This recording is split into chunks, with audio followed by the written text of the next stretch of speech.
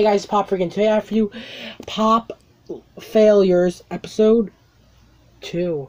Stay tuned.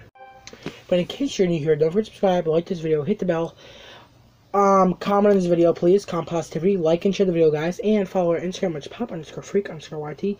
Follow our Facebook group, which is Pop Freaks user page, and yeah, that's about it, guys. So enjoy this video, you're gonna like it. There's a lot of crazy pops that went down. Stay tuned.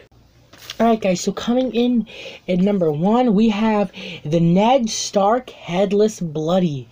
Now that was at $4,000, but now is worth $950, which is actually pretty sad. So if you were able to sell that while you could, you would have made a lot of money. I know that they ended the show, which sucked.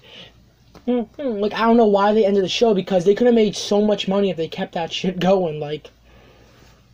I'm just saying, that's what happens. They could have made a lot of money if they kept this damn show going, but they decided not to, so all the pops plummeted.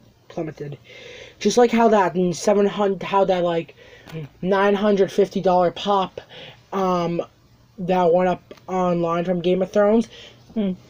Yeah, people are paying insanely high prices for it, even to know it restocked, and it plummeted down in value.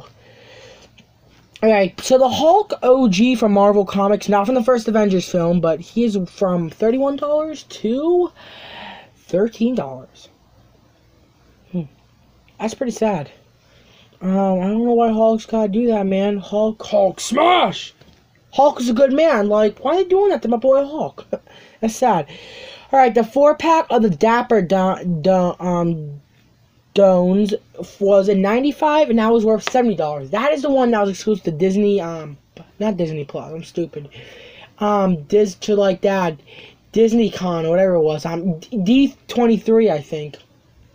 Yeah, it was exclusive to there, and yeah, it, was worth a lot, but I don't know why it came down. Maybe it was just because Mandalorian. Sorry, I had to burp. Mandalorian took its place and it's worth like $1,000. Yeah, but maybe it went down in value because they saw what's going up with the Mando. They're like, oh, let's just drop it down. Let's make that pop number 1. Who really knows? We had the Fred Jones from Scooby-Doo. That was $55 and it's $21. No clue why that is. I think they're doing that because Captain Cutler jumped up in value and he kicked Fred's ass, so he had to plummet back down. I don't know. I'm just saying a bunch of dumb shit. Now the Lich from Adventure Time.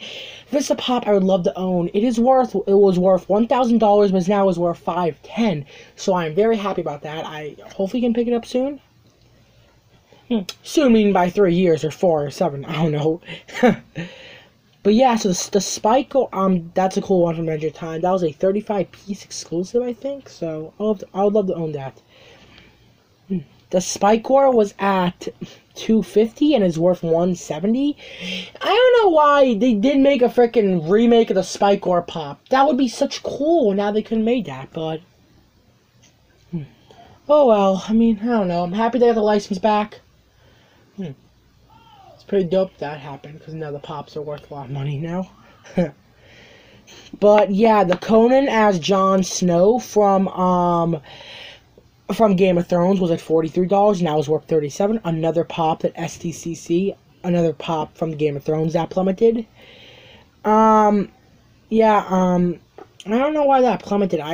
People just maybe don't like Conan. I don't know. I mean, Conan's the man. He's the man. He makes so much funny jokes. He's like a comedy night show. He's pretty awesome. Now, the Crunchberry Beast was at $45, and now is worth $37. That's not that bad. I know that's not that bad. Sorry. Sorry. But, yeah, that'd just be good to get. That'd be good to have,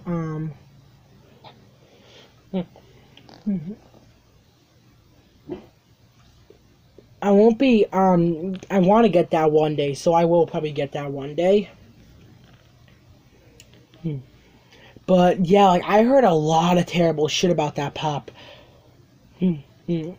people were saying the site crashed, the site was glitchy, and that just sold out, and it was going for like outrageous money, but now it's worth like so little. I don't know how. Yeah, it's just weird. But, yeah, if you were lucky enough to get that, good for you. You lucked out, but you lost your money. I'm sorry. You could have sold that for like 50, 75. So the ghost face was worth $75 and now it's worth 60. Not that bad of a drop. I'm just looking at my TV. And one of the videos is one of the Scream kill counts. What a coincidence. But yeah, I do want that pop, but I'll wait for it. Probably. I'll just buy the knockoff. Now the Crow pop was also worth 75 and is now worth 43. I don't know why that happened. I think it's because the Glow version, they wanted to make that one #1. They just booted that down. I don't know.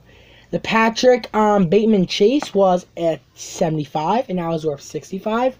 Which, you know, these chases for 2020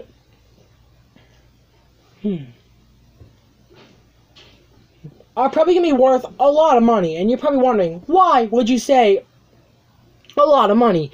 Well, I am saying that because,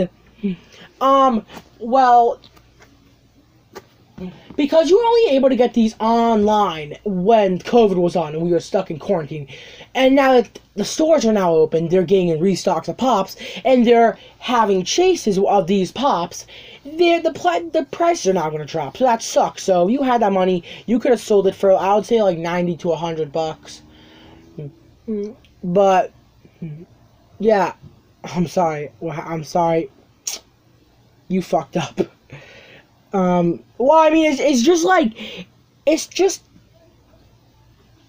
$10 down. Like, it's not that bad at all. I don't know what I'm saying.